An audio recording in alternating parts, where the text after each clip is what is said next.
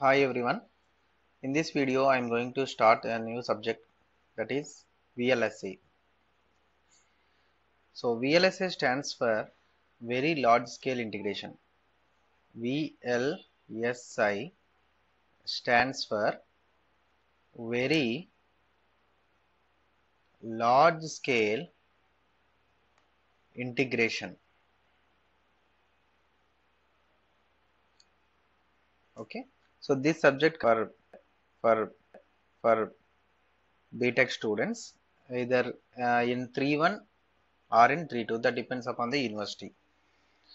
So VLSI stands for Very Large Scale Integration. What you are going to study in this and what are the different advantages of studying this subject? So VLSI is nothing but how we are going to fabricate an integrated circuit. Okay, suppose if you are seeing any smartwatches or any smartphone, any type of electronic gadgets that is having some integrated circuit in it. Okay, all devices like TVs, nowadays wall hanging TVs are coming, LED TVs or LCD TVs, all such devices are made up of some integrated circuit. One chip is there to operate multiple functions. That chip is nothing but an integrated circuit. That IC integrated circuit can perform multiple operations, can perform multiple applications and as well as operations. Okay, so how a single chip can perform multiple operations means inside we are having billions of transistors that are being fabricated of an integrated circuit, so that each and every circuit, like lot of transistors are being fabricated inside and a lot of circuits are there, so that it will perform multiple operations. Okay, so what do you mean by very large scale integration? So before going into this subject, let us see the meaning of this complete heading, and as well as I will also explain VLSI design flow in this video. So very large scale integration. Integration, we know integration is nothing but grouping together. Integration is nothing but grouping together, adding up. So very large scale, very large scale. Actually, there are different types of IC evaluation technologies like small scale integration, medium scale integration, large scale integration, very large scale integration, giant scale integration. Okay, ultra large scale integration and then giant scale integration. Here, the evaluation of these integrated circuits are determining the number of transistors that are going to be fabricated on an integrated silicon semiconducting surface. Okay, we are taking it as a substrate. Okay, in very large scale integration, there are millions of transistors that we can fabricate on a silicon substrate. Millions of transistors, thousands, lakhs of transistors to millions of transistors. Okay, so when we are going for the fabrication of such millions of transistors, which technology is suitable? There are different families are available like a TTL family, DTL family, RTL family and CMOS logic families are available. Among all these, which technology is best suited for the integration of this VLSI or integrated circuits? The technology is best applicable for the fabrication is MOS technology, CMOS technology. We can call it as MOS technology. So CMOS stands for complementary metal oxide semiconductor. Complementary metal oxide semiconductor. I will write here. CMOS stands for complementary metal oxide semiconductor. Complementary metal oxide semiconductor. So here we are using this MOS technology for the fabrication of integrated circuits. That means inside which we are having multiple number of transistors and an AC. So all these transistors are made up of MOS technology. What is the advantage of MOS technology? MOS technology advantages are high packing density,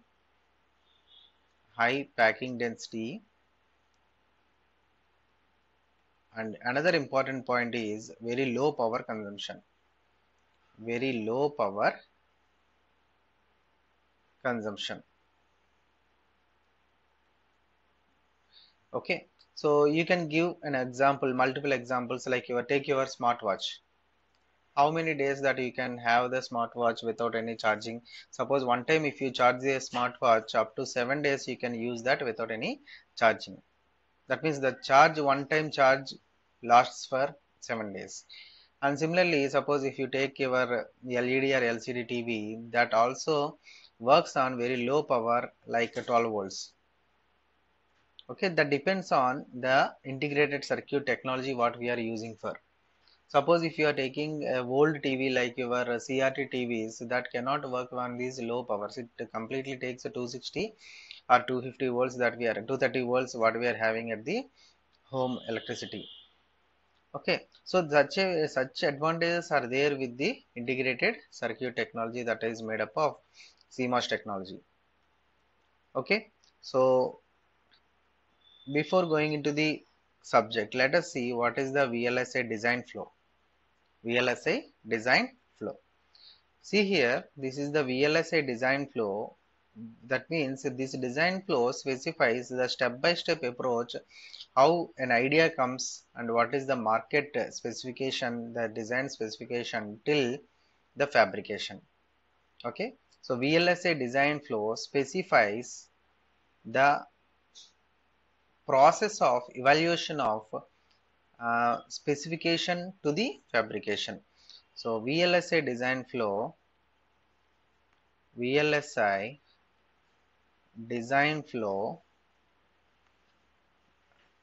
specifies process from a design, or we can say market requirement,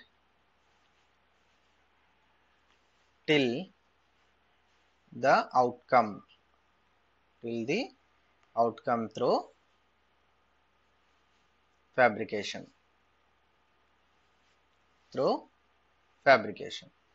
Okay, so what a VLSI design flow will specify is, it specifies what is the required current trend, how the current trend is going on.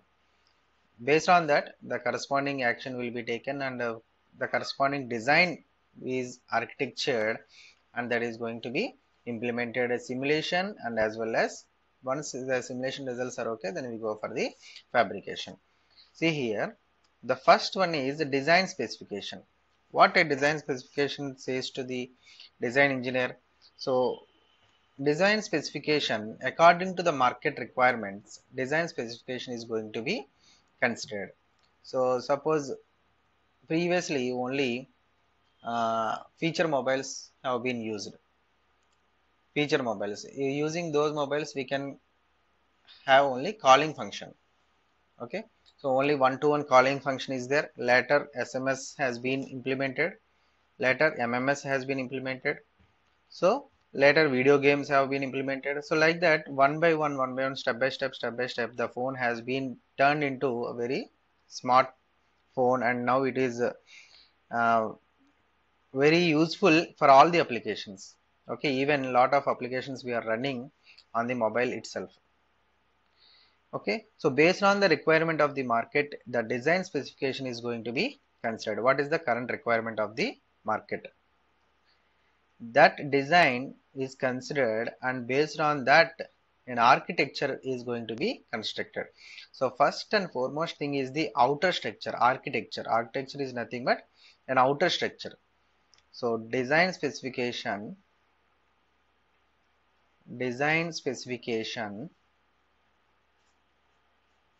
considers the current or market requirement.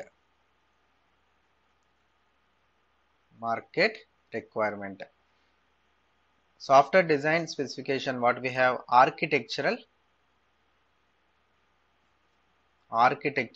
design.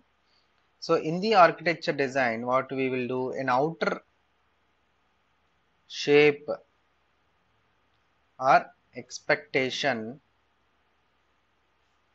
is created. Okay, this is the input. Okay, one something like this, one box is given. Okay, this is the input, and if something is there here, okay, we should get output like this. This is the architecture, outer circle, outer view. So once this outer view is designed, later we go into the what is the internal block diagrams or gate level circuit that is needed. So next one is a gate level design. Gate level design. So in the gate level design, what we will do, we will design the entire circuit what we are expecting to get the output, that in the form of gates, like using the standard gates like AND gates, OR gates, NOT gates, basic gates, and as well as any other gates can be used. So using AND or NOT gates, the circuit or logic circuit, we can say it is a logic circuit. Logic circuit is going to be built. Logic circuit is going to be built. This is the gate level design. Okay, so design specification we have considered. Later architecture, what is the outer, what are the inputs we should have, what are the outputs we should have, we have seen. Later if we go into the next level, then we will be having a gate level design. Gate level design completely made up of gates itself. Once if we go again in depth into the gates, we will be having circuit level design. Circuit level design is nothing but completely made up of transistors. So in the circuit level design, I will write here, in the circuit level design consists of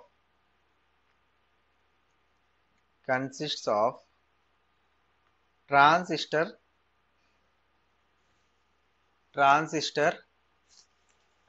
diagram. Circuit level design completely consists of transistorized diagrams. That means what is the internal architecture in terms of transistors that we are going to create in this circuit level design. So once the circuit level design is created, and what is the expected output that we are going to see, that is created in the form of HDL coding. What do you mean by HDL coding? HDL stands for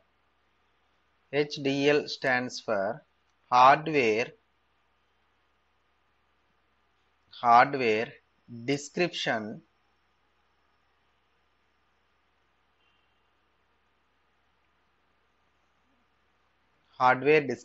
language. Hardware description language. There are two types of hardware description languages that we have. One is VHDL language, another one is Verilog HDL. VHDL and Verilog HDL. Verilog hardware description language. VHDL again abbreviated as very large scale integrated circuit, very high speed integrated circuit,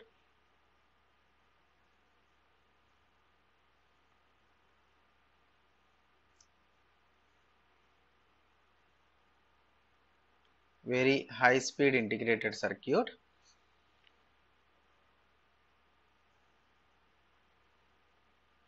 very high speed integrated circuit hardware description language. So there are two types of hardware description languages available with us. One is hardware VHSIC, nothing but very high speed integrated circuit hardware description language, and as well as Verilog HDL. So using any one of these two, we will write a code to describe the behavior of the circuit what we have drawn in the circuit level design. Okay, so here we will write a code, that is nothing but HDL code. We are describing the behavior of the circuit using a code. So once the code is completed, next task is to simulate. Simulation is nothing but giving the inputs and running the output. So simulation is the process of verifying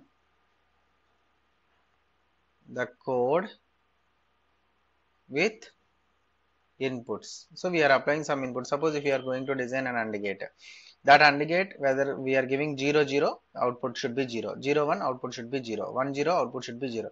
If you are giving 1 1, then output should be 1. So that type of simulation we need to run. Another one is verification. Verification is nothing but once the complete structure is ready and meeting the requirements, then we can say that okay, completely the circuit meets the original requirements.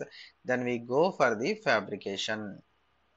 Okay, so once the circuit is ready and the next verification is completed, then we completely go for the fabrication, which is going to be the outcome or product of the design what the market is looking for. Okay, so fabrication, and then it is coming out as a product. Suppose after verification, if it does not meet the original requirement as we are thinking about, then again going back to the HDL coding, again we are doing some changes in the code to get the original required output. This loop is continuously repeated until we get the required or specified output. Okay, so this is what the design flow of a VLSI architecture, VLSI circuits. Okay, in the next video I will discuss about the evaluations of integrated circuit and as well as the Moore's law. Thank you.